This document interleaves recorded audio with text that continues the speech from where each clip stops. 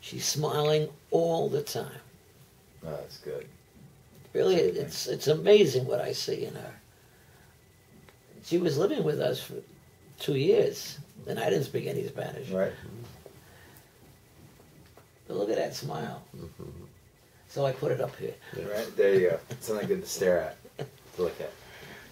So what I like about his model is that it is immersion. Yeah.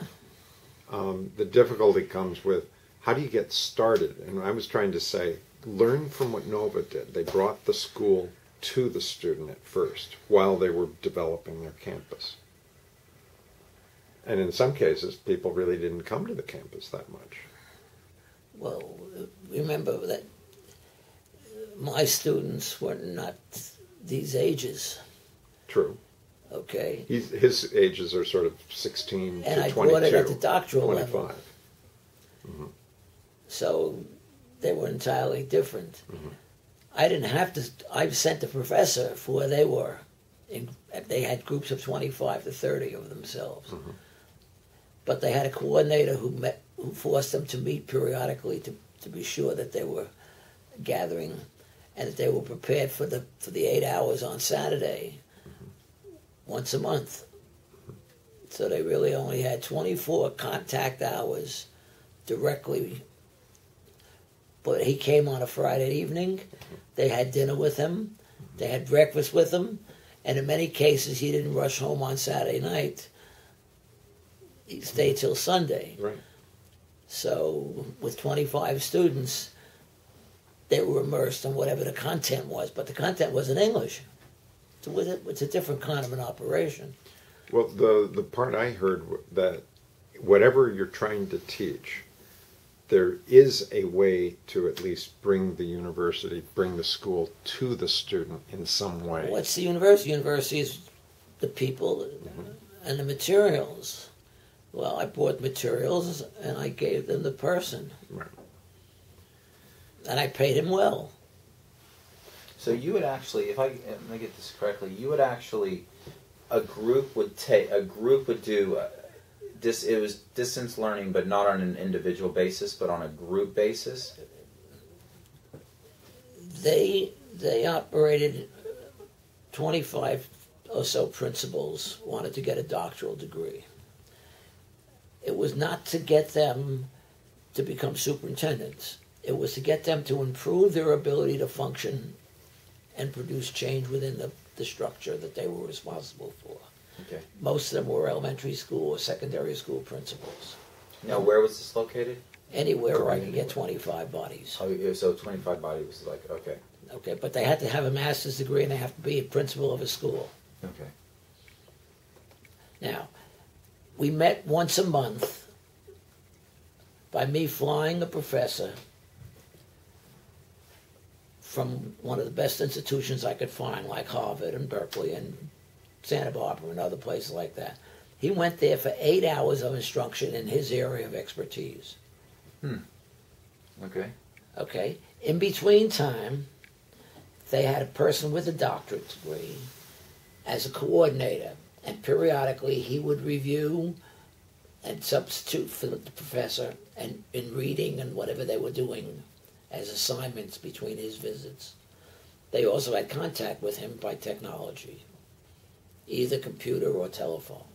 In the beginning, we didn't have computers, we had the telephone. Then he would come out another Friday night, teach all day Saturday, and again go home.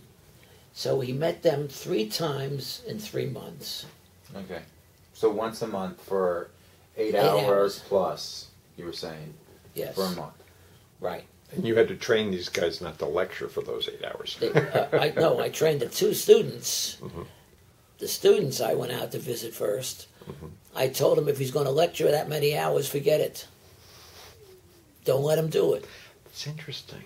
Don't let him do it. You engage the students to expect something different. Exactly. And the professors I hired knew because I hired them. Right. So these students would have 3 points of contact. You would go out first, I guess. Just to set the stage. Set the stage.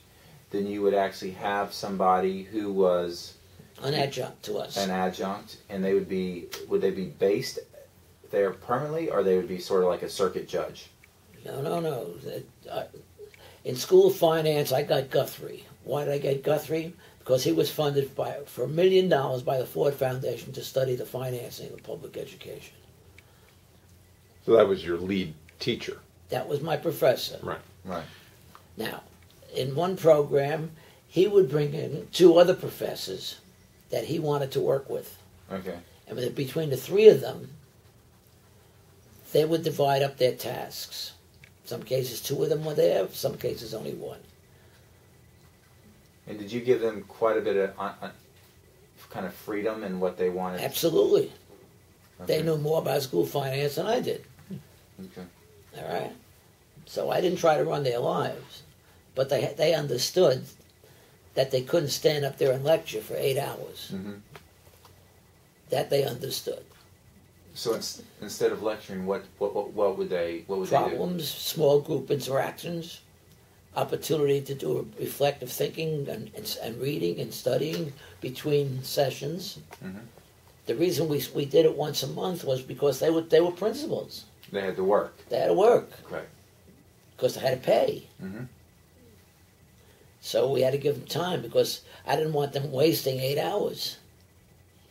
I didn't want the professor wasting 8 hours. I didn't want them wasting 8 hours. So they had to prepare whatever readings the professor wanted them to have and meeting in small groups in between times. Right. In order to solve problems or what if or how would you, or etc. So it was partly problem solving, partly lecturing, etc. How many of these small schools were actually up and running, I guess, at the peak? At the peak, the maximum I could have was 32 groups of 25, approximately 25. 32 groups in each of our programs. Yes, thank you very much. I'll come. Of course, they had to meet 3 times. That's 3 months. Right. So Yeah. they were able to have three credits, Mm-hmm. Yes. plus the summer experience where they all came together. In the summer, they came to Nova. One summer they came to Nova, one summer they went to Washington. I'm acknowledging your phone call. They came to. They went to Washington. D.C. D.C. Why Washington D.C.? Because I wanted them to have a different kind of experience in Washington. What was their as in? They dealt with the political process. They heard from people in Washington who were interested in what we were doing. So you actually met with subcommittees and things like this? Oh. Yeah. So they went 2 out of the 3 years. They had 2 different experiences in the summer. They had programmed it over here and not with the same professors that they had during the course of the year. And they had a different experience in Washington, D.C. And so you laid out the blueprint for this. Yeah, for the first program, the EDD and Ed leaders. And we had one for the community college professors. And were the other programs based upon the same blueprint that you had? Not exactly. In mine, in the EDD and Ed leaders, the same 3 professors taught that module no matter where it was taught. Okay. So it wasn't a pickup. Right. They were responsible. They wrote the books somewhere over near my other office. They wrote the books. They were responsible for the content and the quality of instruction. Okay. And they taught that module no matter where it was taught. So if they took school finance, they were going to have Guthrie. If they took educational research, they were going to have Stubblebeam.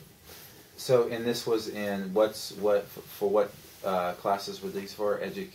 For people with a master's degree. And they were studying a doctoral in education. In educational leadership. Now, you said how many groups would you have going at the same time of this? You could have, I would assume. We could have. With those 3 professors, you couldn't have any more than 3. We only had 3 groups in 1 year. Okay. All right, that was my thing.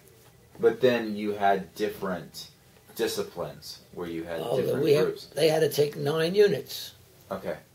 3 a year, in addition to doing a practicum. In the first year, they did a practicum, small practicum, so they knew what practicum was like. Second year, they could do a small group practicum. And the third year, they had to do the dissertation practicum. You can look at all the practicums that are in the library. Now, is this program still going on? Oh, absolutely. Absolutely. The first one started in 1971, the second one for community colleges in 72, and the Doctorate in Public Administration in 73. Now, how did you... What... You didn't invent the wheel, because obviously this technology was there and people were doing something like this. People had to be doing before this time. Because it wasn't certified. It wasn't accredited. I had to take the educational body in charge of our higher education in North Carolina into their courts.